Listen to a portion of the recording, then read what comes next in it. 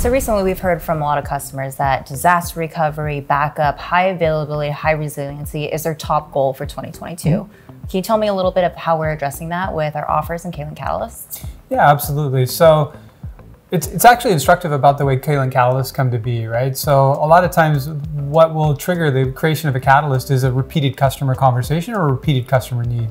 It's true in this case as well. Like, resiliency is top of mind for a lot of customers.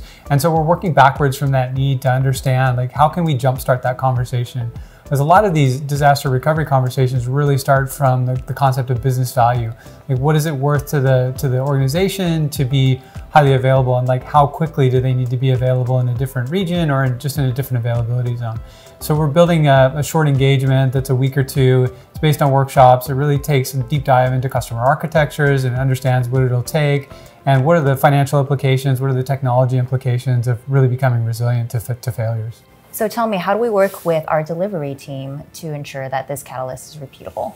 Yeah, that's a good question. So the catalysts aren't just marketing material, right? Whenever we develop a catalyst, we do start from the idea of a press release, or what we call an offering brief that specifies the sort of goals that we want to attain. But as we build that out and before it goes to market, we want to make sure that it actually can turn into a statement of work and turn into something that's deliverable. So we involve our practice leads, our subject matter experts, in this case in our DevOps or our migrations practice, to make sure that what we're talking about, we're satisfying the needs of disaster recovery in this case. So essentially all of our offers are pre-validated with our capabilities. Yeah, for sure. Like, we don't put something into market that can't be delivered. We're not making empty promises, because a lot of times the Caylent Catalysts are our first introduction to a customer. So we don't want to show up, even if it is a short engagement, we don't want to show up and have something that leaves a customer dissatisfied. What is the outcome of the DR Catalyst? Yeah, so effectively it ends up being a report. A lot of our catalysts, there's an engineering output. Well, with DR, we acknowledge that you're not going to do DR in a week or two for a customer.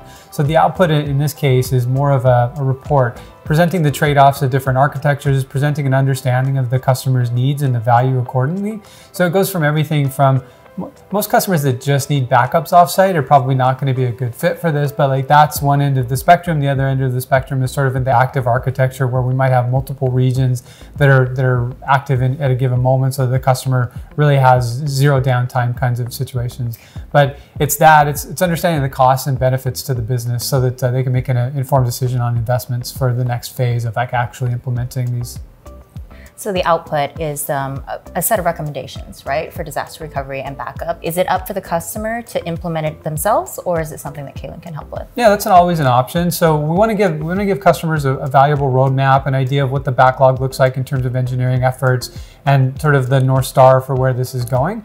But there's always the case that engineering teams are strapped. They have a product roadmap that they're already building out. So we're there. We have engineering capacity to help them, or we can sort of do the DR Catalyst and leave that as the artifact, and they can take that onto their own roadmap. So there's some optionality as to how the customer takes those recommendations forward.